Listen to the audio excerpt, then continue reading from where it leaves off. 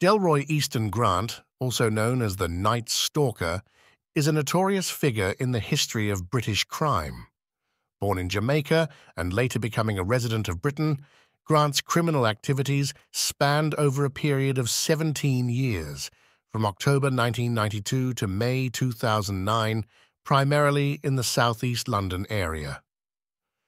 Early life and background: birth and early years.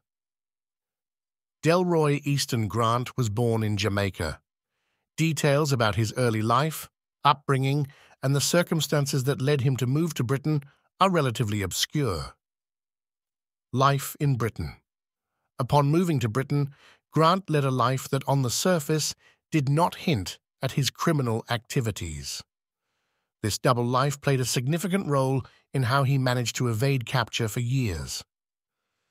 Crimes and Modus Operandi series of offences.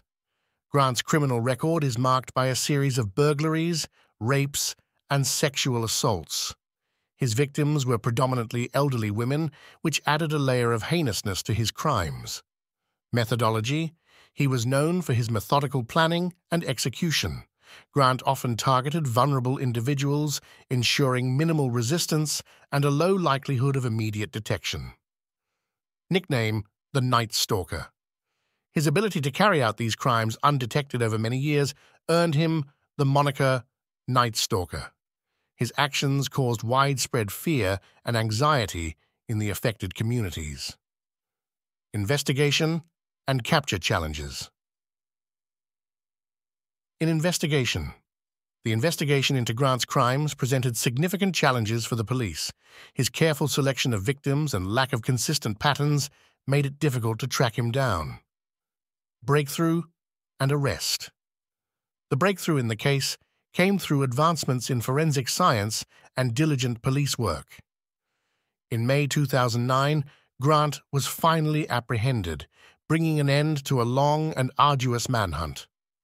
Trial and conviction. Trial proceedings. During the trial, the extent of Grant's crimes was fully revealed, causing shock and outrage. The evidence against him was overwhelming.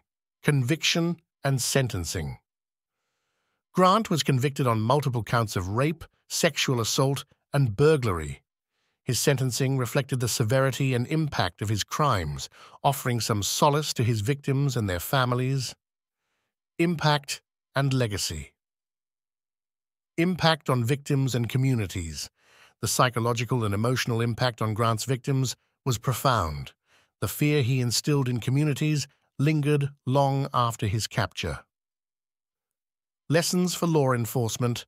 Grant's case highlighted the need for advancements in forensic techniques and better coordination among law enforcement agencies. Reflection and conclusion. Delroy Easton Grant's criminal activities are a dark chapter in the annals of British criminal history.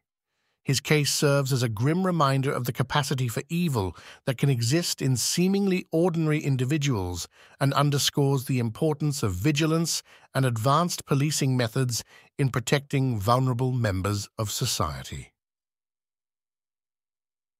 Societal and psychological analysis. Understanding the criminal mind.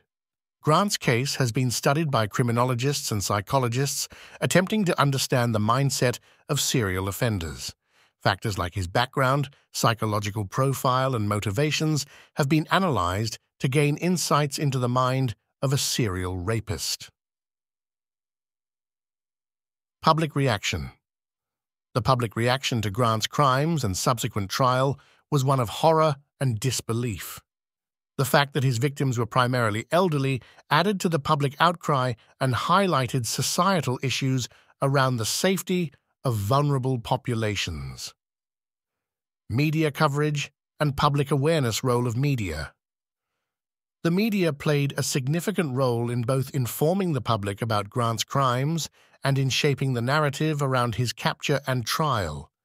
This coverage brought attention to the need for community vigilance and better safety measures for the elderly. Raising awareness.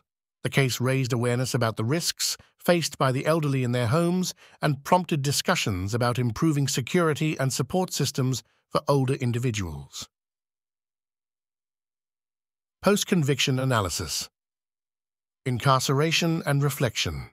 Following his conviction, Grant's life in prison has been the subject of some interest, with questions about the nature of justice and rehabilitation for such criminals.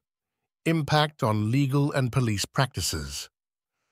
Grant's case led to changes in policing tactics, particularly in the areas of DNA analysis and nighttime patrols.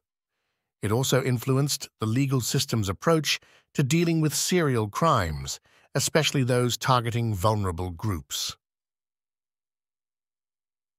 Broader implications. Psychological impact on society.